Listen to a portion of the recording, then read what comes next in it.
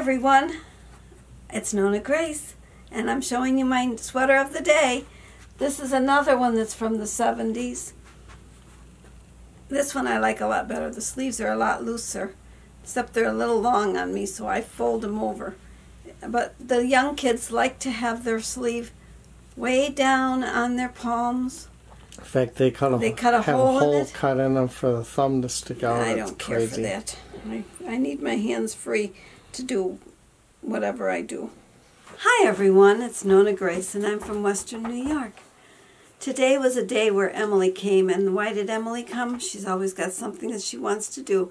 Well, she needed help. She needed to make tarot cards that were Harry Potter tarot cards, and she wanted to crop them and then set them up on a grid, and she needed Jim to help her do the grid because she's good with the computer, but he's even better. So I helped her. She contacted the paper at the back, and then we cut them out on my cutter that's a slicer for cards and things that you would use. I didn't bring that in, but I did bring in 2 of the pages that they did because the printer instructions were set wrong. They were set double-sided, and she didn't want them double-sided. So this is what we were making. She was making these tarot cards. We cut them out. She put contact paper on the back, and then we laminated it, and then we cut it out after it was laminated because it's easier to run a sheet of paper through my little laminator. It's a cold press laminator. It's not a heat press one. I have a little video I'd like to put in. We'll go there right. I forgot how I say it. Let's go to that video. I had questions about whether I was still coloring. Yes, I am. In fact, I just started another picture. This is the one that was number 1.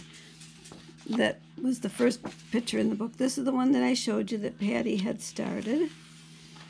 Then I had done this one. Then I did this one.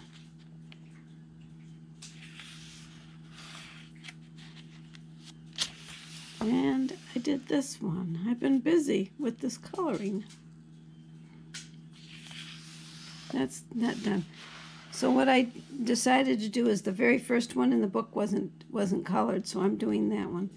But they're absolutely beautiful. Look at this, all these beautiful colors. They add a lot of colors to where I wouldn't have thought of adding colors.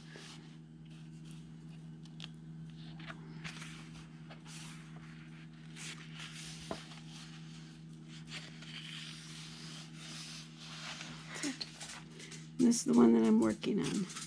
I forgot what it was.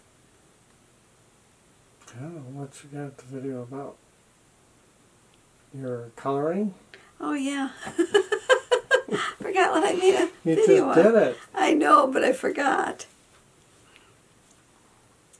I had different ones ask me about my coloring. Well, what do you think of my coloring? It's pretty good, isn't it? I'm loving these markers. I would never be able to do these pictures with just the colored pencils.